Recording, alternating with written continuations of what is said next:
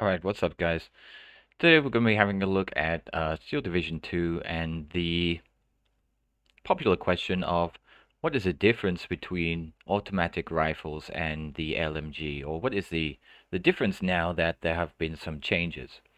So I'm going to go over a replay I played in with my buddy Mr. T Money Trav, and we're going to have a look at some of the different situations where we can use the automatic rifles and we can't use the LMGs.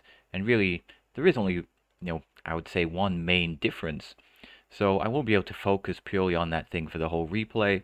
So I will also be looking at support equipment in general, but when I can, I'm going to have a little focus on the automatic rifles in use and the LMGs in use. So this is me playing Rapana on Balanced, and T-Money is playing 6th AB on Vanguard. And I skipped ahead of the deployment, which usually takes a long time for us as we are chatting as we do it. So we see that T-Money is bringing a HMG both to this building here and to the building here. And we wait for it to deploy. And we click on the details. So it gets 1,000 meters range, and it doesn't have great accuracy. It doesn't look like it has great suppression, but a lot of the time the real effect of the unit itself is not exactly what you can see on the unit card. So here we get a quick engagement now immediately between my Sissy squad, which has a sniper and a GPMG. This is a unique LMG in the game because it has 1,000 meters range. If we compare to the Kivari, for example, the LMG that they have, the DP28, only has 750 meters range. So the Kivari cannot engage the Vickers HMG here, whereas my Sissy squad can, with both their sniper and their LMG. But the LMG has suppression of 20, the sniper suppression of 100. So if we put those together, compared to the Vickers suppression of 40, we might think that the Sissy squad would suppress the Vickers gun before the Vickers would suppress them. But if we look at what's happening here, actually, although the Sissy squad is doing a lot of damage to the Vickers HMG, the Vickers is actually suppressing the Sissy squad first, pins them down, and once they're pinned down, they can't actually fire back. So the Vickers is now kind of firing for free. So these numbers actually are not super, I would say, super amazing. I think the bombs going down here drop onto the 6-pounder. Yeah, that was my Blenheim there. I noticed there's a Tripolston here. And I actually managed to get some sneaky recon squads into the south of the map here. I think without T-Money noticing. He also gets a sniper there without me noticing. So we're both doing a bit of some sneaky plays here with units that neither of us know are there. This HMG actually does almost get pinned down by my Sissy squad. But now because my Sissy are pinned down, T-Money can start advancing with his infantry. But the Kivari are still there to provide some kind of support just in case. Here we get an infantry gun taking out the 6-pounder. After a napalm took out one of my other guns that was there, I still had an extra one left. And here we're going to get some infantry on infantry action in the forest. I did have 2 Jakari units here. There was already an engagement here, I think, and one of them died. I have 1 left. T-Money definitely has the advantage here. So the Jakari don't have any LMGs. The Oxen Bucks actually get 2 of the Bren automatic rifles. So these are actually really nice CQC infantry squad. They get both the grenade, they get 3 of the Sten submachine guns, and they get 2 of the Bren automatic rifles. The AB Paras here also get 2 of the Bren automatic rifles, which means they can use them in close quarters combat. And so actually, although here the Jakari does have the Molotov cocktail, which it used, actually the battle is fairly even between them because the Paras get these 2 automatic rifles that they can use in close quarters combat. The Retsuvaki here, they also get an automatic rifle. But 2 more Jakari come in now to support this fight here. This is going to even it out a bit, but I think it's still going to end in Team Money's favor. Now if we compare, for example, the Cavalry here with the DP-28, they cannot do this kind of, let's say, close quarters fighting as well as other units can. If we put them into the forest here, they would only be able to use their rifles and their submachine guns and not the DP-28. And so in that case then, they would definitely lose to things like these AB Canadian Paras, who have the, it says anti-tank grenade, but it's not an anti-tank grenade. This is a flames grenade, so it's going to be best against the infantry. Team Money does win the engagement here in the forest, like I predicted. I played this game a week or so ago, I think, so I don't remember exactly what happens. But it's easy enough once you're experienced with the game and you understand what units will beat what units. You can generally look and predict how things are going to go. So he does win the engagement in the forest here, but I do have units back in the back to prevent any major advance. And we get here now another unit, sorry, not unit, infantry advance. My infantry gun shoots at them, manages to pin them down before they can advance too far. And so in this kind of situation here, like, if you want to advance with your infantry, that's fine. But make sure you have something to support them, because open areas like this are the perfect place to place support equipment. And by support equipment, I mean infantry guns, anti-tank guns, snipers, LMGs, or the MMGs or HMGs, like the Vickers here. So this is a good place for the Vickers. Playing Rapana, I don't really get many vehicles, so I am just holding this objective here with my Cavalry. Actually, I think because they're standing still, I think Team Money actually can't see them. So I'm holding this objective with invisible infantry, because when they don't move, they get a nice stealth bonus and they're difficult to see. I did get my recon infantry and my Lati into the forest here, and I put my Lati in a nice line of sight here, where they have so far managed to kill one jeep, and anything else that comes down this road will also be able to be sniped, because if we check Team Money's view, he thinks the front line is here, but I already have units here. Because they are recon, and because they are the anti-tank units, they don't show up. They don't affect the influence line, so they're difficult to see. And I did spot this Tripolston, and I bring out my 155mm artillery to take it out for free without any danger to me, because this thing absolutely wrecks infantry. If we look at the HE shells, it has 750 meters range, 915 rounds a minute. And any infantry I tried to send across this road here would be annihilated in about 3 seconds flat. So I put another sissy here. With the sniper and the LMG, this is the perfect kind of range to prevent any infantry from crossing this gap here. So without any supporting equipment of his own, there's no way for him to push infantry across this space here. Same reason I have the anti-tank gun here, prevents any vehicles going down the road, and the sissy and cavalry prevent any infantry assault, or at least any small infantry assault. So I reinforced the forest here, and Team Money did not, and so my reinforcing Jakari managed to take it back, take out his units, and now he just has 2 units left in the forest here. AB Canadian Paras with their automatic rifle. It still works well at the 750 meters range. It just has this kind of, let's say, omni roll. Betaslicer, hola, welcome to the video or stream you requested. Nice to have you here. Nice napalm onto the Ratsuvaki there. But the Jakari come in here and take out the AB Canadian Paras. The air landing there won't be up for much of a fight. So let's look at the center town here. So in this case, what I've done is I've put CQC infantry behind buildings as a kind of failsafe. We've got the sniper covering this line of sight across here.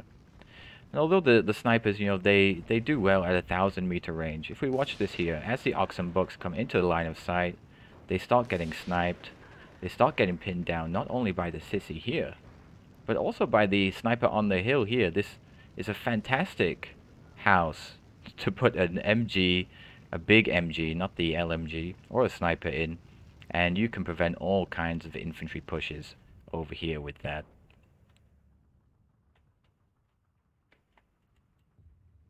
So the Lottie here now also taking out a Little John, I think that is. So this is very sneaky position. It's a very sneaky thing we can do with recon and anti-tank infantry. Okay, the mortar here, this is, I think, another good example. This is effectively the same thing as an MG. And the way I like to think about it is if we take away the graphics, okay, we take away all images, all games are essentially just built on numbers. It's all maths. And so when we really look at it and we think about it in that way, this mortar, although it has a 3,000 meters range, it doesn't really function very well at 3,000 meters. Its accuracy is going to be pretty bad at that range. The dispersion of the shells is going to be quite wide, and so you're not really going to be hitting the things you want unless there's a huge clump of infantry. If you want to target one unit with this mortar, then like T-Money has done here, you bring it in close to about 1,000 meters, and it is going to be just as accurate as an HMG is going to be. So he's got an assault going on here with a Tetrock Little John and some supporting infantry. I only have 2 infantry squads defending. But the problem we have here is that by clumping his infantry units up, he asks to be bombed, essentially. And this is why we don't most of the time want to clump our units up unless we can definitely defend them from air attacks. So in goes a rocket plane, stops the Little John's machine gun, only gets the engine stalled, doesn't destroy it, not a great hit by the rocket plane. But the infantry are now also gone. And this is the problem of why we don't want to clump our units up.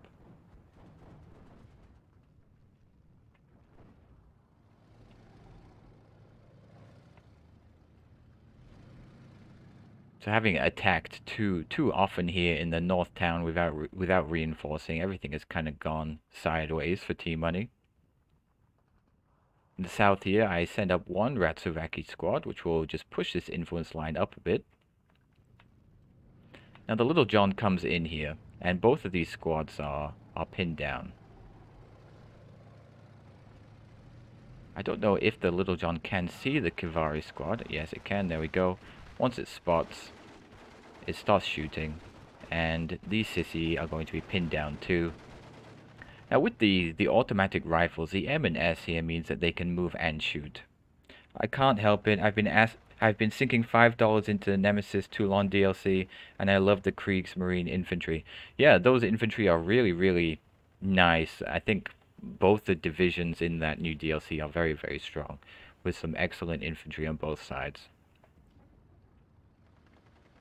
So now here, this Oxen Bucks with the automatic rifles, it could even be moving and still shooting at the same time. In fact, now it does start moving, but I think it's moving because it didn't spot the Sissy. The Tetrock goes past the buildings here, gets hit by the anti-tank gun, and bye-bye, Tetrock. So now one depleted squad of Oxen Bucks advancing into these 2 infantry squads. Actually, it does have the advantage, because they're both kind of suppressed. This is not suppressed. I don't really have any way to stop this from advancing and surrendering these two units. So what I do is I bring in a bomber and bye-bye Oxen Bucks. There was no real other option for me to defend this territory then. If these 2 units had advanced as well, I would have lost that position. Fortunately, they didn't do that.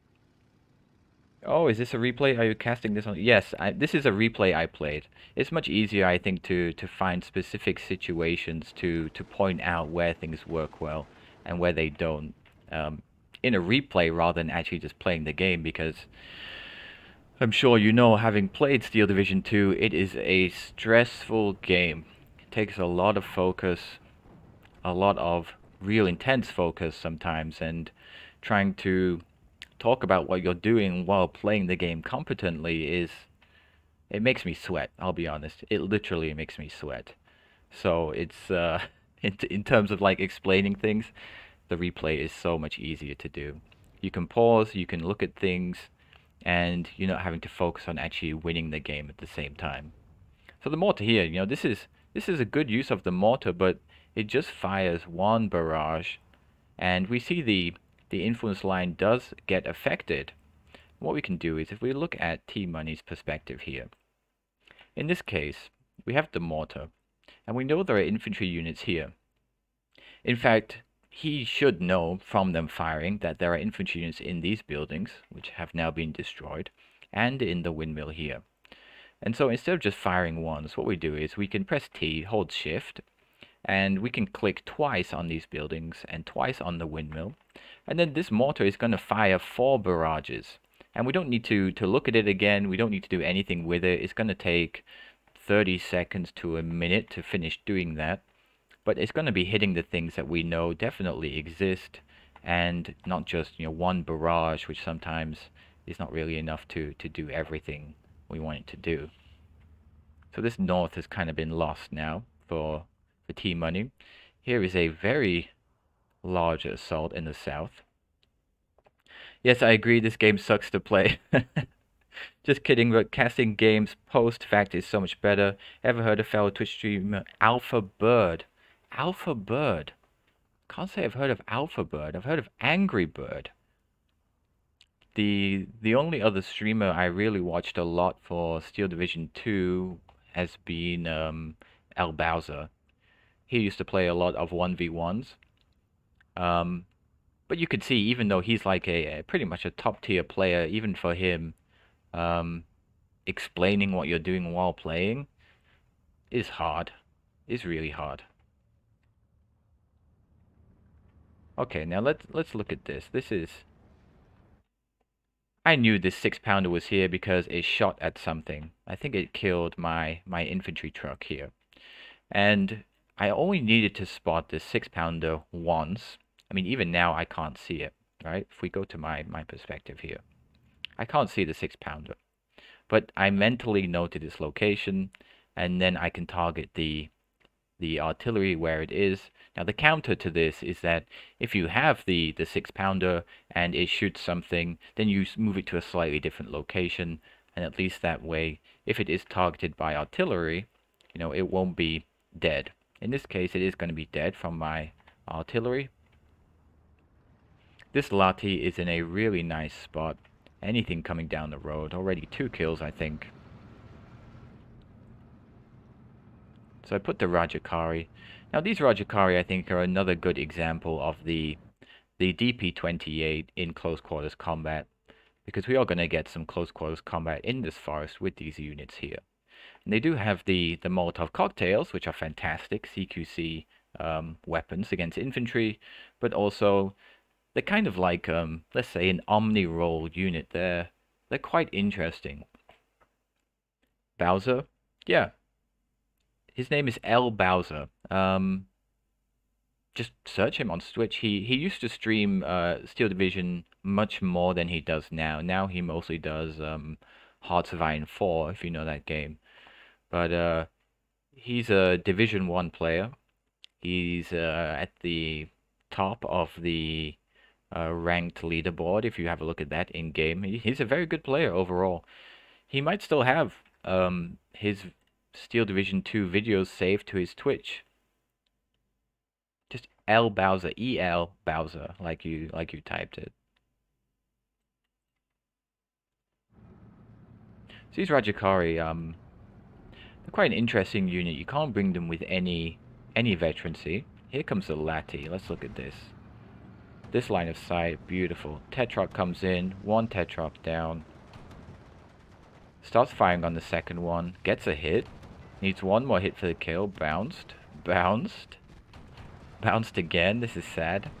Bounced again. Bounced 4 times after that first hit.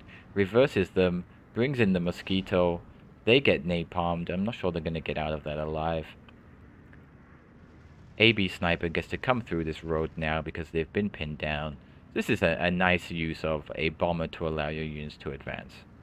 The 6-pounder there is gone. So now in come the Tetrogs, and I don't actually have anything that can take them out. My anti-tank rifles are gone. Bit more of a build-up in the north here, but no assault. One single mortar is holding this objective here. But let's see these Rajakari. So in comes the infantry assault. I moved the Rajakari back because I know one squad is not going to fight all this infantry and the Daimler Little John. I tried to put them back into the forest here because this way, at this angle, if the infantry come through the forest here, they'll be able to throw their Molotov cocktail and then engage in that CQC combat like this. Here we go. Off goes the Molotov, but the AB Canadian Paras also throw their Willie Pete. Flames versus flames, but the Paras win this one. Do get the second Willie Pete from the other squad there. And now the second Rajakari squad in the back catches the AB Canadian Paras out in the open, engages with these two, will throw its Molotov, pins down one of them, gets hit by another Willie Pete. This Rajakari is now also down and out, I would say. Might be able to get him to fall back and escape. Yep, does get out. And I have some BAFCs here coming up to help, but probably versus the Little John, they will lose that fight. It fires very fast. Get the turret stuck on the first BAFC, second shot kills. I do get some nice suppression and hits on the infantry with the BAFC. It gets bombed. It's going to get shot by the Little John. Down it goes. But have managed to, in some ways, stall this assault here. Now the Sissy Kevs, they don't have an LMG. The Ratsuvaki, they have the automatic rifle. So they are actually just using their S3T40s at the moment. They're not quite in range to use their submachine guns. Now they are. They're going to take flames to the face, but they are going to win this engagement. And this is an interesting play, I think, here. So I have a Rajakari unit, and I have a kind of a fight going on here against infantry that I'm not exactly winning. And these guys, they do have Molotov cocktails, they do have the DP-28, so I could use these units to assist in this fight here. On the other hand, I also have a tank here, and the problem with tanks is they're pretty much blind. The tank here by itself, without anything to assist it with vision, is going to be fairly useless in some respects. So I make the decision here to not send the Rajakari off to the right, but instead I'm going to bring it to the left just for the purpose of vision. Now if we look, at the moment without the Rajakari, this tank cannot see anything. And we know there are vehicles coming down this road. We can see that from the neutral perspective. But the tank can't see them. So by moving the Rajakari up here, I hope that I will be able to spot those vehicles, and the T-26 will then actually be able to engage them. So here comes the Rajakari. Spots the truck. Now the tank can fire. And although I'm kind of losing this fight on the right now for that, I get this kill on the CMP, and I'm going to get this kill as well on the AB Canadian Paras as well. So this is two infantry kills here. I could have assisted in the bottom here, and maybe helped with killing these 2 or 3 half-health squads. But by taking the other decision to allow my tank to be used effectively, I got 2 full-health squad kills instead. I love this artillery. 155mm artillery coming in, pounding this thing here. The infantry all pinned down now. Boom, big boom, love that. Now do get the encirclement here, but the problem, another transport kill with the T-26 there. Beautiful. That has absolutely paid itself off. This is a 15-point tank. 15 points. And those 15 points, by using the recon effectively, have killed about 100 points worth of infantry. So that's very, very good use. And he had to use a 160-point plane to take it out to stop it from doing that. Now I was saying these AB Canadian powers, they have the Raider trait. And what that does actually is it does something special, and it prevents the influence line from collapsing unless there is extreme influence line pressure around them. And if you play around with this, you'll get to see how it works. But essentially, it's like having a leader. If you have a leader, the influence line won't collapse. But the same thing happens if you have the Raider trait on your infantry as well. So although they get bubbled here, it doesn't collapse, and it immediately rejoins fairly easily. That is one of the nice things about the Raider trait on infantry or on any unit. Even if they get surrounded, even if you get encircled, they're not gonna really suffer from that so much. Oof. Direct hit from the artillery onto the infantry there. That was a very nice shot. So this assault has been pretty much stopped. We get another HMG going on here.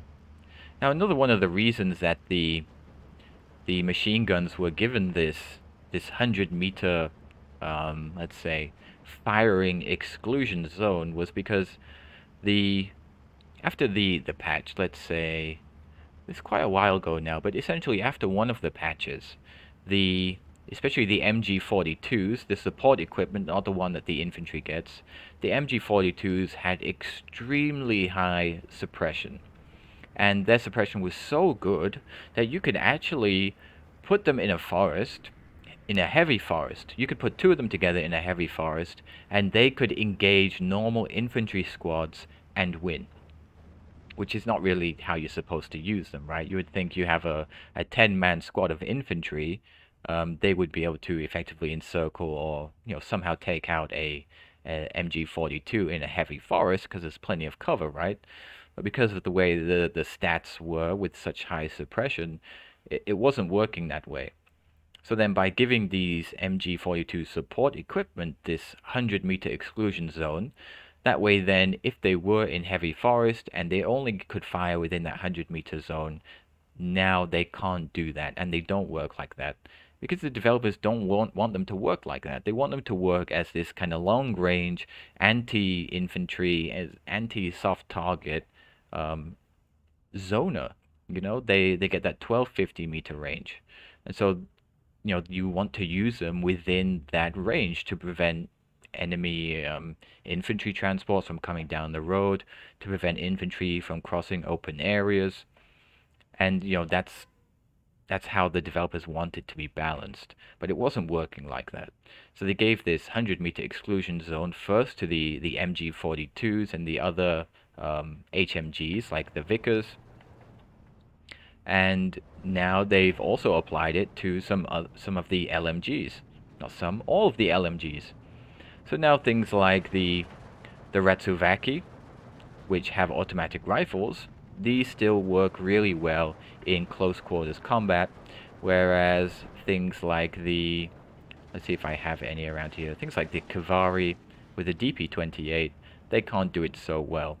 And really, in like, what say you of small v large caliber RT, and especially of those captured Russian anti-tank guns that can fire indirectly? Okay, this is a good question. Small versus large caliber artillery. Most of the time, small caliber artillery is a waste, in my opinion. And the reason for that is, especially things like the 76mm artillery, if we look, let's pick up here. So this 155mm artillery, the blast is 7,200. Let's compare to the 81mm mortar, the blast is 4,000. So it's almost double, right? The 76mm artillery has even less blast. And essentially what that means, the way it functions in games in practical terms, is that when the shell lands, it has an area of effect. And anything outside the area of effect will not be affected whatsoever, will not take any damage, will not take any suppression. So the larger this area effect, the more things you can hit, but also this increases accuracy. Okay? If we think about that, if we have a if we have a circle this big and the explosion radius is also this big, then your accuracy actually is 100% because no matter where you land within this circle, you're still going to be hitting things because your blast radius is so big. Whereas if we look at a mortar at 3,000 meters, so let's see, where's it 3,000 meters? It would be about this road here. If we try to fire with this mortar at this road here, the accuracy circle is going to be really, really big. And each blast is going to be quite small. And so what that means is, because it's RNG, it's randomly generated where these things are gonna land, you actually can have situations where you fire 10 shots into this zone and you miss 10 shots out of 10 shots. And that is really bad. You know, especially when you're playing a match where it's kind of down to the wire. When you play against players who are just as good as you and you need things to work. You need things to hit, you need things to suppress, because if you spend your points on something and those points don't do something, you are now down the points that you spent.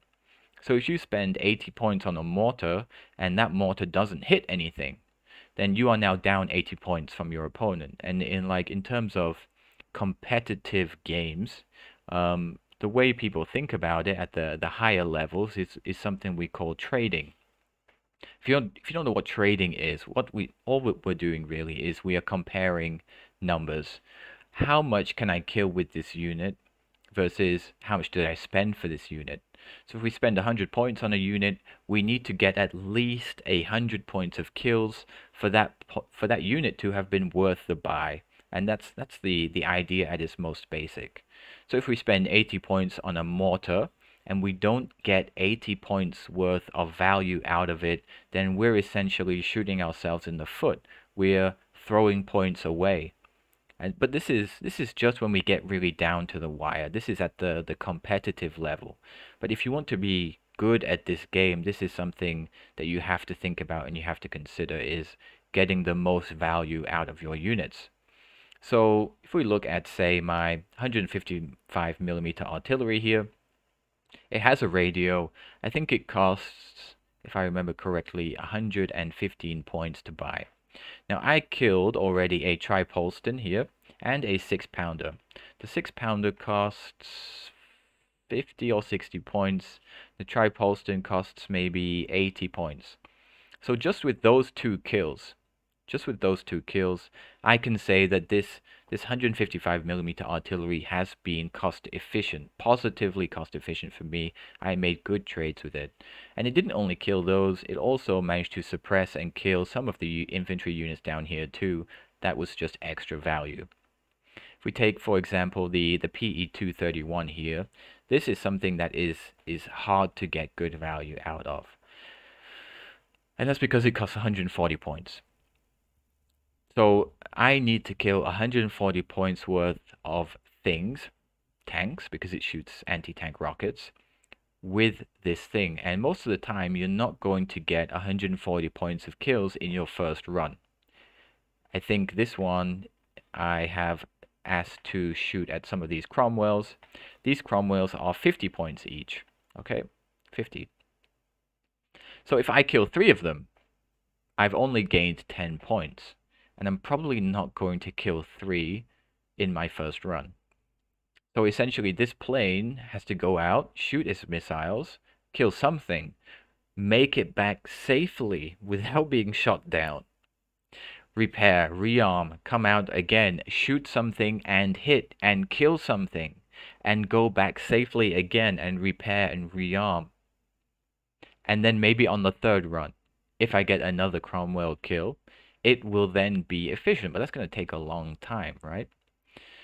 Now, it doesn't really work exactly like that because we can't measure value only in kills. We can measure value in health damage done, which we can't see, but we can see when the model changes. We can measure value in suppression, in making things fall back, in holding onto an objective so that we win the game. It's not purely in terms of kills and losses, but a lot of the time we think of it like that, but we have to try and find some way of making sure that these points we spend give us back the value that we spent. Because if our opponent is getting the value out of their units and we aren't, essentially we lose the game. That's how it's going to go. And we'll see at the end of the replay here, when we look at the kills and losses screen, we will see that I have many more kills in terms of points than my opponent does. And that's why I can have so many more units on the map than him, ultimately. I have a lot of units in here. There isn't really much way for him to take this forest now. I have total control of this hill, total control of the town here. And I think he does have enough units to attempt an assault. But trying to root out all the infantry from this is going to be hard work and not really fun, to be honest. He is trying to advance with some air landing in AB Canadian Paras here. The Ratsuvaki in the building here is preventing this, this movement. If we look at the building, it doesn't look like it's got a great line of sight. But actually we only need it to prevent units coming down this road, which it does. And the Kavari here, they also prevent units coming down the road. Nice line of sight here. The sniper in the church does the same thing. The sissy over here does the same thing. And then once we've prevented things coming down this road, we then also need to prevent movement from this town into the buildings here. So we have the Ratsuvaki here covering the road here. We have the Ratsuvaki here covering this side here. And so now as they try to make this kind of leapfrog, they get caught out by the Ratsuvaki, and now they're being shot in the open. They could just go for the move order, but they take extra damage from that as well. So to go back to the original question, I think I got a little bit sidetracked explaining a bunch of things there, but the original question of small caliber artillery. No. Small caliber mortars, yes. And the reason for that is the difference between the artillery. So when you say artillery, I'm thinking howitzers. And I'm making a distinction between howitzers and artillery. Sorry, howitzers and mortars. The mortars are generally worth it because you can get good value out of them. And the reason you can get good value out of the mortar compared to the howitzer is that the mortar fires like 4 or 5 times faster. And it aims 4 or 5 times faster too. Now it can't fire as far, which actually doesn't really make a difference, because if you try to fire at a long distance with a small caliber howitzer, it's going to be really inaccurate anyway. And then we come back to the same problem of the small blast radius with that huge accuracy circle, meaning that you can almost hit nothing, and when you do hit something you get 2 hits, and the infantry squad loses 2 men and nobody gives a shit, really. It's just totally ineffective. Whereas if I use I'm going to stick to talking about the mortar first. The mortar, on the other hand, as long as we use it not at super long range. So this is, if we fire this mortar into the forest here, that's about 1500 meter range. That's acceptable. You shoot into this forest here, you're guaranteed to get some hits.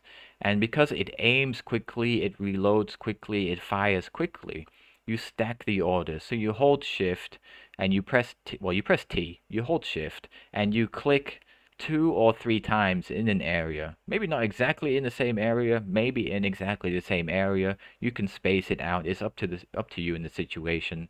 But you do that, and the mortar, you can just leave it alone. You can go and focus on the rest of the match, and the mortar is going to fire 20 or 30 shells, depending on its ammunition.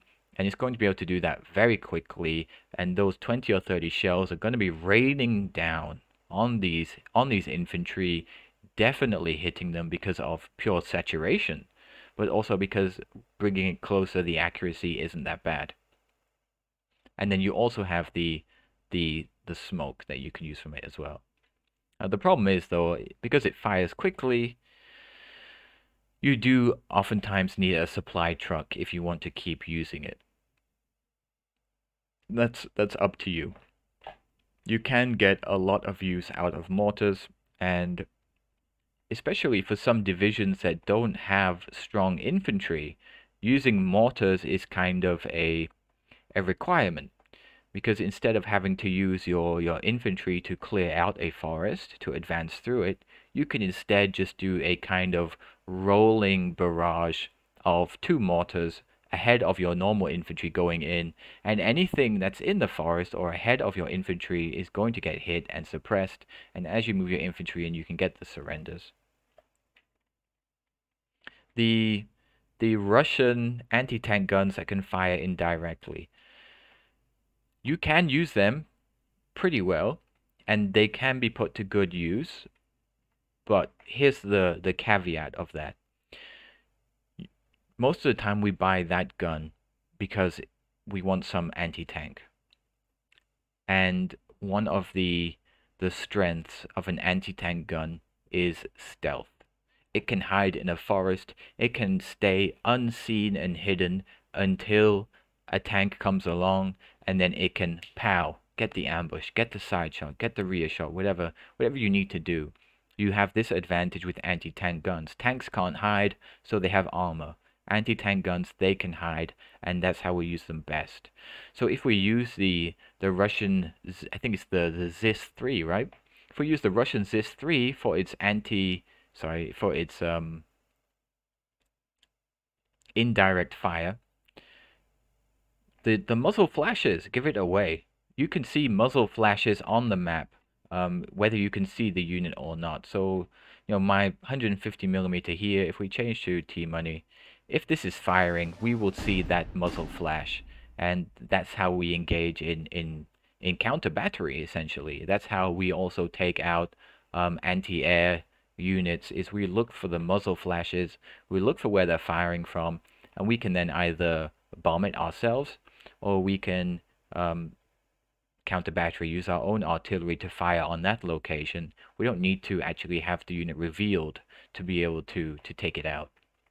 So when we use the ZIS-3 for its indirect fire against a good opponent, you're going to be revealing your unit, and they're going to know it's there, and they're going to bomb it with a heavy bomber or a light bomber, or they might just hit it with artillery, and then you're not going to have that gun there for its main purpose, which was anti-tank.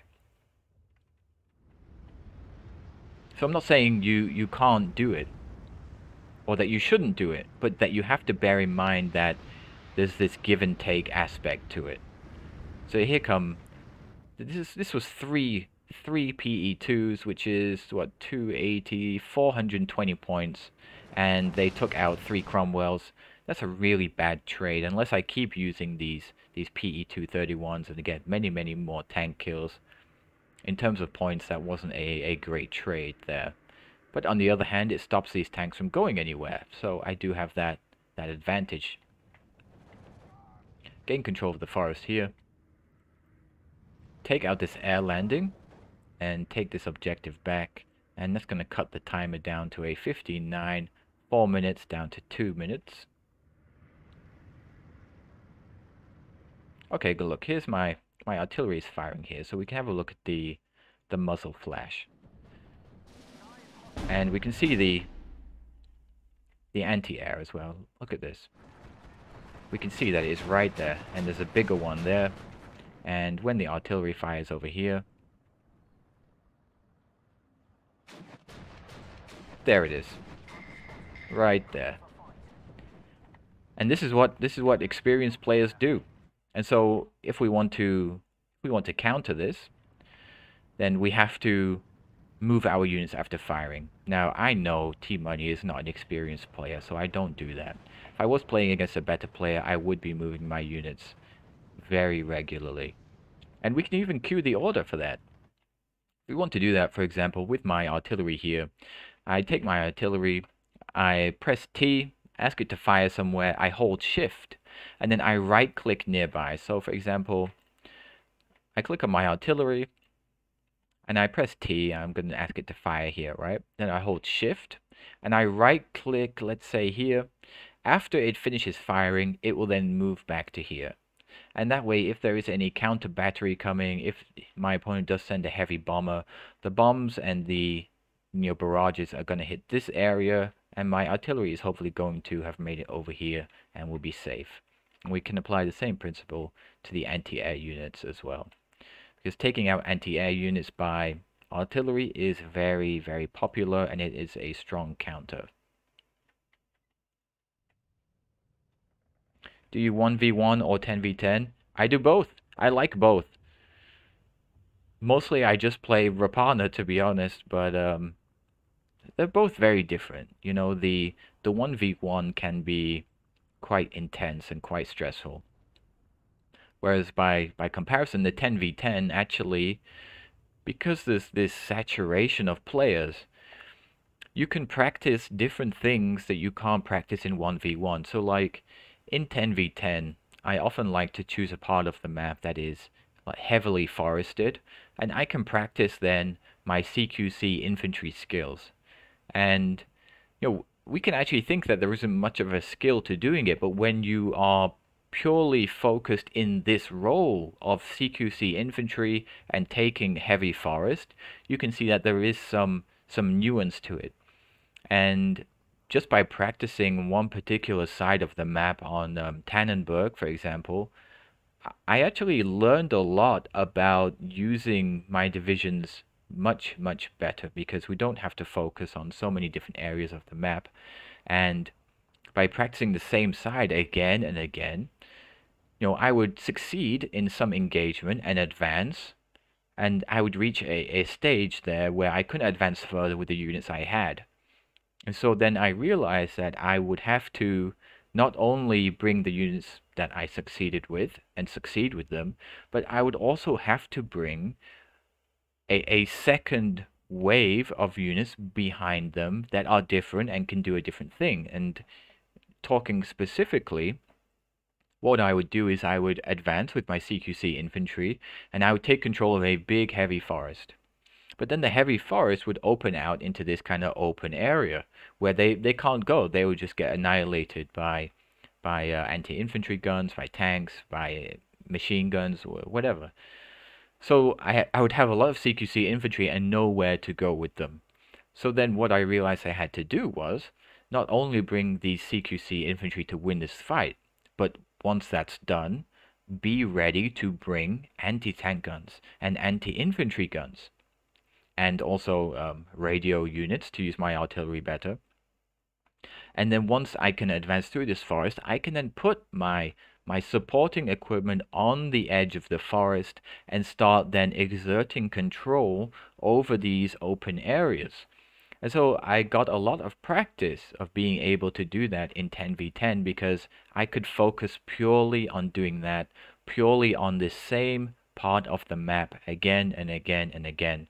And I found that practice to be really, really helpful, to be honest. It was very fun. I enjoyed it a lot. In fact, I think I have a video on YouTube of me doing that. It's called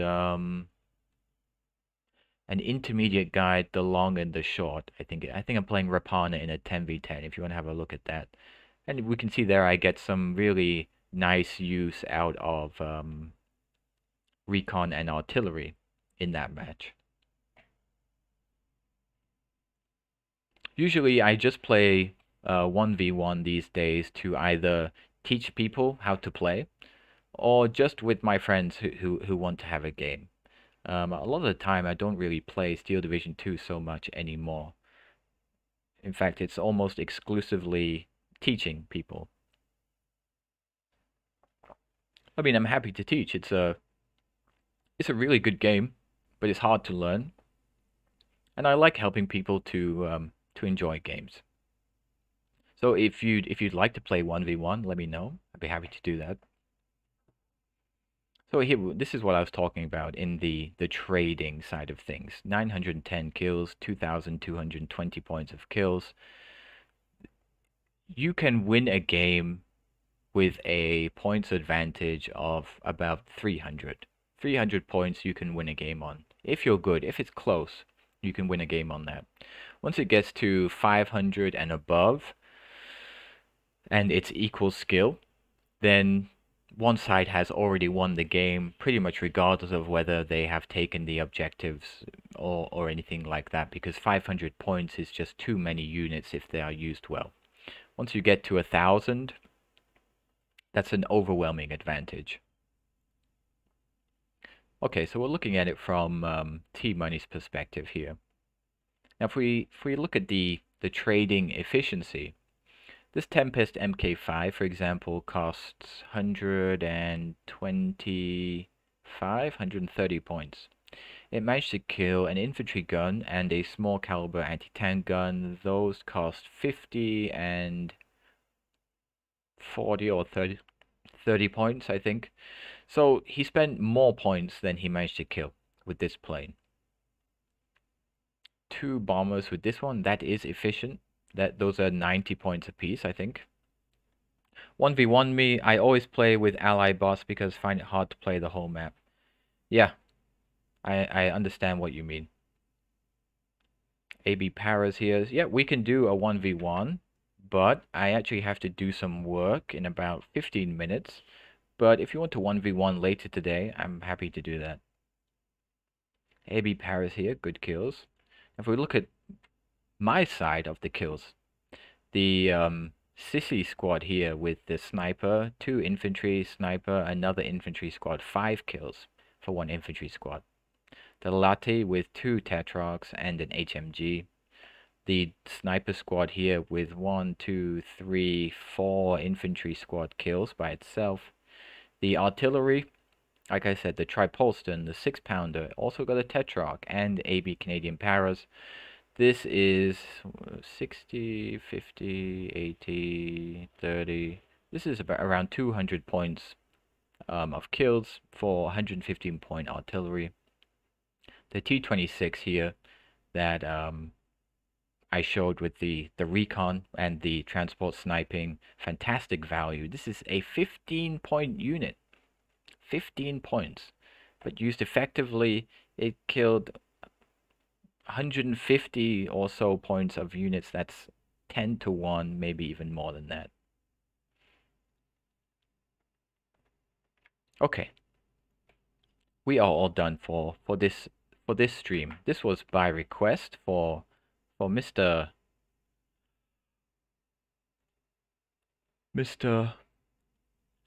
What's his name? I forgot.